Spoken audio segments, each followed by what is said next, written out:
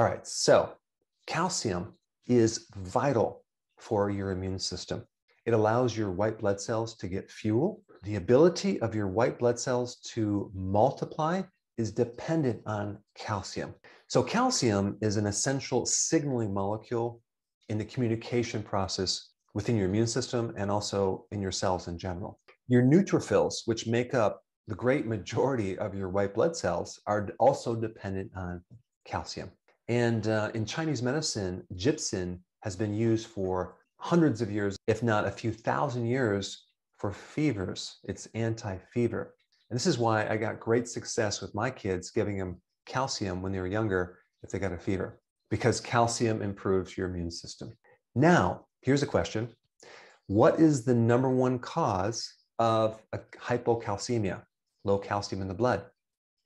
It's low vitamin D, and we know how important vitamin D is for the immune system. And now you know another reason why, because it also helps absorb calcium. So vitamin D by itself is vital for your immune system. Vitamin D helps absorb calcium in your gut by a factor of 20 times. So it increases calcium from your intestine into the blood. Hypocalcemia, which is low calcium in the blood, is one common finding in viral infections, but there's quite a few other symptoms that you can get that aren't related to the immune system that I want to cover now. Okay, and this other symptom, excuse me, oh man, a chronic cough. That was my dry sense of humor. Wheezing or difficulty swallowing could also be low calcium in your blood. Other symptoms would be night cramps, like in your legs or your foot or your calf. A Charlie horse, restless leg syndrome could also be low calcium. Now, bruising, tetany, which is like twitching in your muscles, and even numbness around your lips or tongue or fingertips or toes could also be low calcium. But it's interesting that bruising could also be low calcium. I found that interesting because usually bruising is low vitamin K1, but it can also be low calcium. Also, insomnia could be a state of low calcium in your blood. If you have bad menstrual cramps, that could be low calcium.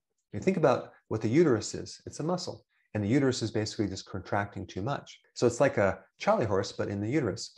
Now, if you don't have enough calcium in your blood, you can have brittle nails, dry skin, itching of your skin, pruritus, and you can even have coarse hair, which is where your hair becomes thickened and rough. And so the causes of hypocalcemia are not just not consuming enough calcium in the diet, low vitamin D, which is the #1, alkalosis, so you have your blood's too alkaline. I've done videos on that. You can search that out. Low magnesium, liver or kidney disease. All right, thanks for watching, and I will see you in the next video. Before you go real quick, I have a course entitled How to Bulletproof Your Immune System. It's a free course. I want you to take it, and here's why. Here's you. Here is your environment. Everyone is focused on this over here, avoiding your environment. But what about here? What about strengthening your immune system? That's what's missing. This course will show you how to bulletproof yourself, and so you can tolerate and resist your environment much better by strengthening your own immune system. I put a link down in the description right down below.